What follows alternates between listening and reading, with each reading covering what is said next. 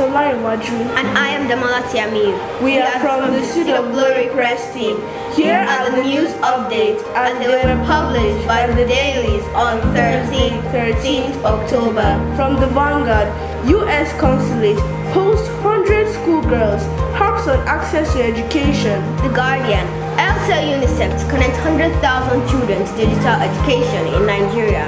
Still on The Guardian, policy of secrecy leaves authors with no inkling works are being set for NSW's Year 12 exams. And still on The Guardian, 4 out of 5 people in England say progress suffered due to COVID.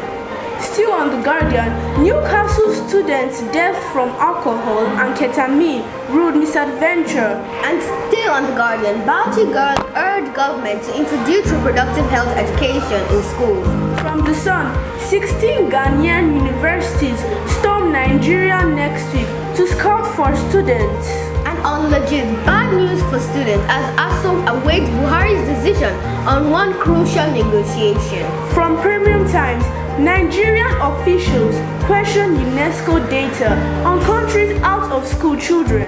And on NNN, teachers in Ebonyi local government area yet to receive August salary. Still on NNN, Center donates educational materials to 40 physically challenged students in Sokoto. And still on NNN, students urge ESSG to domesticate national policy in safety, violence-free schools. From Tribune, Ibadan Poly Council presents score sheet on achievements. And from Tribune again, federal government vows to sanction schools for non-compliance with standards curriculum implementation.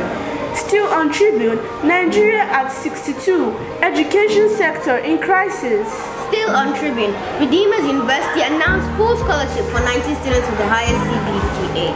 From Tribune, Oko Poly to partner Koren on technical assistance. And still on Tribune, Oyo government seeks teachers cooperation to transform education sector.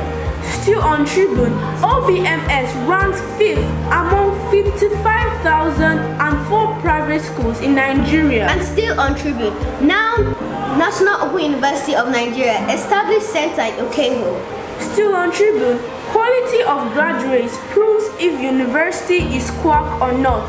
Babcock University Vice Chancellor. On BBC, COVID and schools bid to tackle vaping and swearing at teachers. Those were the news from the Thursday 13th October headlines. And that is how far we can go from the City of Glory Press Desk.